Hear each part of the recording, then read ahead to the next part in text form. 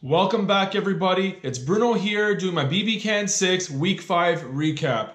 I hope you've been enjoying all the videos so far. I've really been enjoying making them and just showing you guys how I see the game just from a viewer's perspective and just from the experiences I have from being inside the house. Again, I'm not watching the live feeds whatsoever, so I'm just going by what I see on the edited show, and I'm kind of trying to piece it all together, and I can kind of figure out who production's pushing compared to what's really going on. And, you know, just for me, I can tell that kind of stuff just from being in the house and, you know, watching my seasons after and seeing how they portrayed certain characters and just what they choose to show and whatnot. Anyway, that being said, let's get to it. So we started off the episode by Big Brother kind of recapping what happened during the break and how they kind of planned to get Hamza on the block. Olivia wins, Ryan wins the veto, uses it. And they all talk about, okay, let's put Hamza up. And you see people all agreeing, Will, and everyone's kind of agreeing like, yeah, Hamza, let's do it.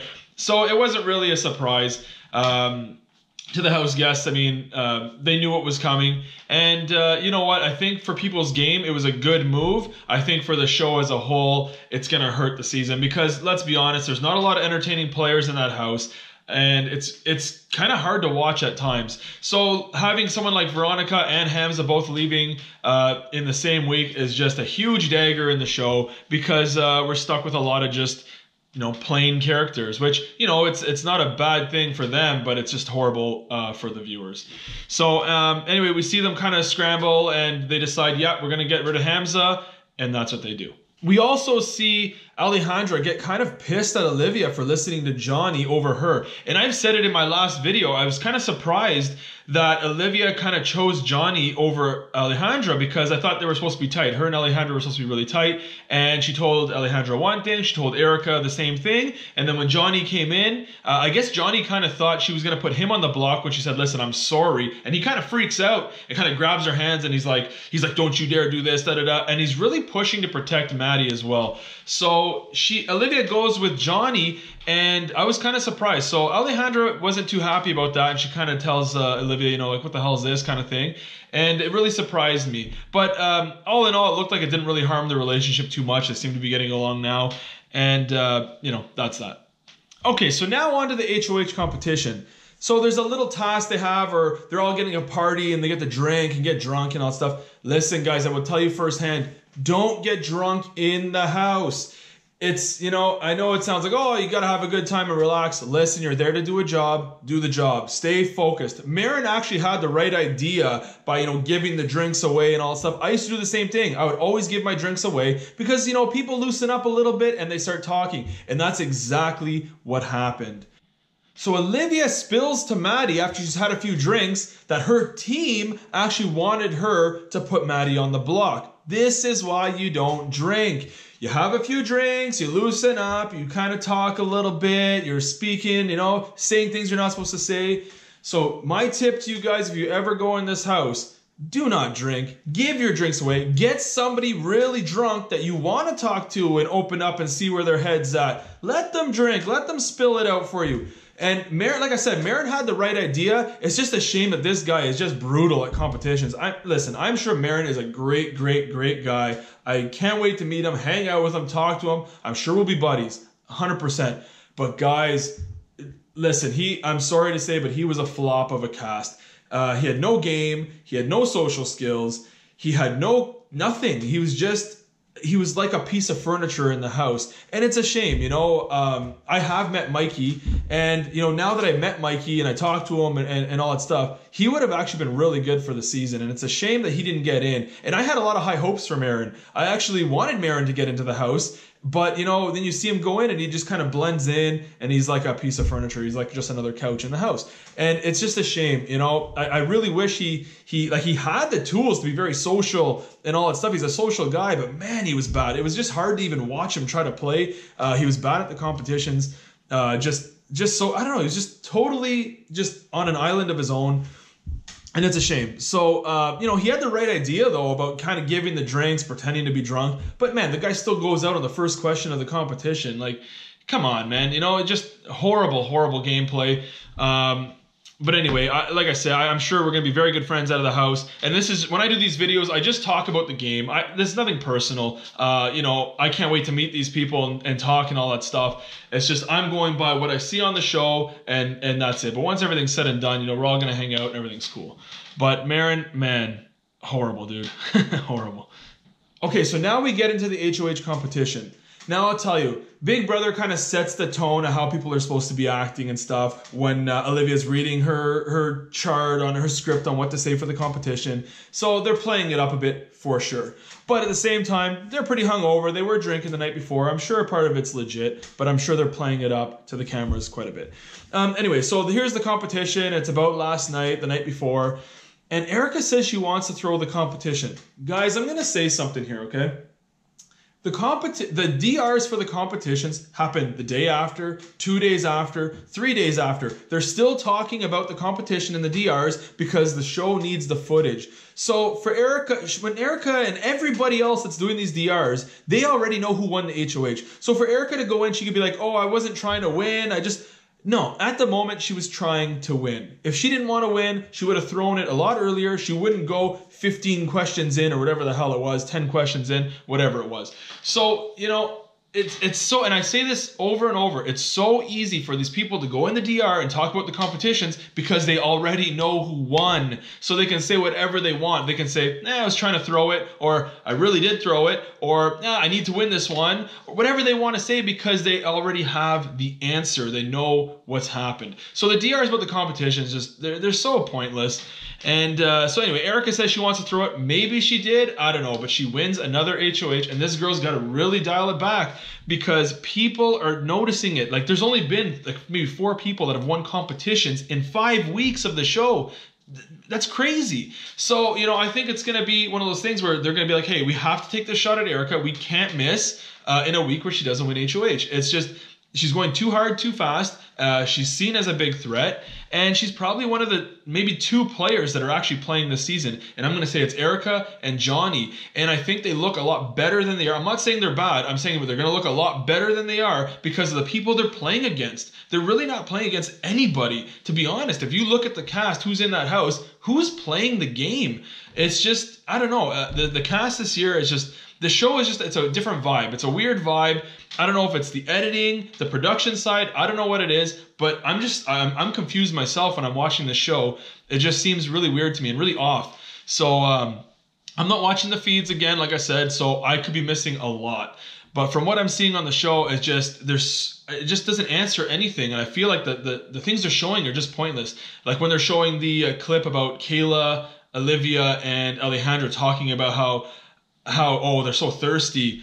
Come on, guys. Like, do we really need to see a 3-minute section about how they just want to get laid? Like, who really cares? You know what I mean? Like, there's so much going on in that house. They have so many days, so many hours to get the right footage, and they put like a 3-minute clip of them talking about how they want to get laid. Come on. You know, it's just the Big Brother is just of today is just so different, and it's a shame because, you know, people like myself, I watch the show for the game and to see people kind of work their way through everybody to get to the end. And I know there's a lot of people out there that want the same. And by talking to a lot of fans and alum and everybody from the Americans and they're saying they're missing the mark. This show is hard to watch this year because the things they're showing. And it's too bad because it's such a good format. We have such a good show, and I just feel like they're just letting us down. And it's not the cast. I feel like it's just what they're putting together and putting on the show is just letting us all down.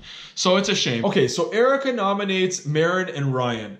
Now here's the thing. They're not crazy out there nominations. It's a pretty safe nomination. But here's the thing, okay? It's kind of smart for her to do that because who's going to get rid of Maren? He's one of those players in there that everyone kind of says like, we can get him next week, we can get him next week, you can get him next week. The problem with those players is next week comes, next week comes, next week comes. Next thing you know, they're at finale, at final 2. You're sitting in jury, and guess who's still there? It's the guy that you could have got rid of next week. So for her to put him up and take him out is kind of a good move because no one else is going to do it. People say it's a waste of an HOH, but somebody has to do it. And I think she did okay. I don't think that it's going to hurt her game to put them up and take them out, to take Maren out. And again, it wasn't a big move, but I think it was a good move for everybody, not just her, because who really was going to take out Marin because there's just so many bigger fish to fry in the house that who's really going to take the shot. So everyone has to go eventually, and this was Marin's week. And you know what? I think it was a good move. Okay, so now Marin's on the block, and Paris has the right idea. You know, because here's the thing. When people go on the block in the house, I'll tell you firsthand, for some reason, people avoid them. So as soon as two players get nominated, people avoid them like the plague. I don't know why, it just is. So Paris has the right idea to go and talk to him and say, hey, listen, like, you are good for me. You could be a number for me. And she can use him to take the shots at the people she wants to take the shots at. The problem is this guy can't win a competition even to save his life. So it's going to be kind of hard to use him to take the shots if, I mean, the guy can never load his gun. So it's too bad. But she has the right idea. Paris had the right idea. And I like that she had that kind of, you know, the thought process to go talk to him and say, hey, I'll work with you. I could use you. You could use me. Let's work together kind of thing. It's a shame that, you know, it's Marin and not someone else that she could use to actually win competitions. And it's the right idea, just the wrong person to do it with. Okay, so now we find out that Ryan was telling people that Ali called either Paris or Maddie a little bitch or something. I don't remember who it was. And Ali gets all freaked out and she's starting to get pissed off. So she runs into the HOH room and she goes to Erica and Will. She's like, I have to call Ryan out. Now here's the thing. You want to hear that in the house. So right away, Erica and Will are like, yep, let's go. And that's the right thing because you want people to fight with each other so it takes the target off of you. So as soon as, you know, Ali comes in and she says, I'm going to call Ryan out, Will and Erica are like, yeah, let's go. Let's go. Because it's good for them. It kind of puts another fight in front of them, another feud, and another two people going head to head before them. So they're like, yeah, let's go. So they go and sit down. They have another, I guess, house meeting, I guess you want to call it. And Ali and Ryan are kind of, you know, yelling at each other, whatever. But I'll tell you something. I think Ryan handled it a lot better. He was very calm, and he was like, yeah, you did say it. And I don't think you would have called a man a bitch. I think you called it to her. And Ali starts kind of like freaking out, yelling. She gets up and storms out. That kind of looks worse on her and better on Ryan. So I don't know. I didn't watch the feeds, but to me, it looked like Ryan came out on top of that one again. And, you know, after the first house meeting of the season, I felt he came out on top again. So, you know, to these house guests for the future, do not call a house meeting and call Ryan out because, you know what, he tends to thrive in this situation somehow. I don't know, but the first house meeting was about Ryan. He came out looking better. And this, I guess you want to call it a house meeting, I don't know what you want to call it, was about Ryan again. And to me, anyway, he came out on top again. Okay, so now we find out, they don't put it on the show, but I do a podcast with Evil Dick every week, and, you know, I found out that Marin actually started eating, he was on slop this week, and I guess he knew he was going out or whatever, so he started eating cookies and food and stuff like that. Now here's the thing, guys, don't disrespect the game. Yeah, you're going out, you know, at least go out the way you're supposed to. I get it, you know, the guy's like, whatever, I'm done, I don't care, I'm going to eat, and you're hungry. I've been on slop, and it sucks. I promise you, you don't want to be on slop. It's not fun. I was losing weight in there like crazy. My clothes weren't fitting me anymore. I guess that's a good thing, you know, in a way, but it's bad. You can't eat it, and, you know, I was lightheaded all the time. You're drained, you're tired, you don't want to talk. Anyway, I get it. I get what he was doing, but you know what? Just wait till you're evicted. It's another day or whatever, and then you can eat whatever you want. You're out of the house. You can do whatever the hell you want. So I don't know. The fact that he kind of ate the cookie, you know, it's kind of a slap in the face of the show. And just show some respect, you know, for the show. So I didn't like that too much, but whatever. It's not a big deal. He gets evicted anyway, but it would have been funny to see what happens if he stayed. Would he be on slop for another week? Would the whole house be on slop? Who knows? But anyway, he's evicted, so it's not a big deal. He goes home and that's it. But for the future house guests, just respect the process, respect the house, respect the rules, respect Big Brother while you're there. And, you know, that's just the way it should be. Okay, so Marin gets evicted 5-3. But the funny thing is, there's no jury yet. Usually by this week, this is the week of jury. So there's a couple of things that they could be doing. They could be doing a 7-person jury instead of a 9. It is cheaper for them. They don't have to rent the jury house for an extra couple weeks, the food and all that stuff. It's cheaper for them. It could be just because they like the 7-player jury better. It could be Canada voting. Who knows? I don't have the answer. You know, this is Canada's season. They say the fans brought it back. Maybe they'll make the fans vote for the winner. Who knows? But I think it could be like a 7-person jury, maybe even a 6-person jury, and then Canada has a 7th vote. Who knows? But they're definitely doing something different. They haven't even hinted at jury yet, so you know, they know what they're doing and they want to talk about it. So who knows? I mean, a 9-person jury is big, for sure. So a 7-person jury works, or maybe they're doing Canada's vote. I don't know, but maybe we'll find out this week.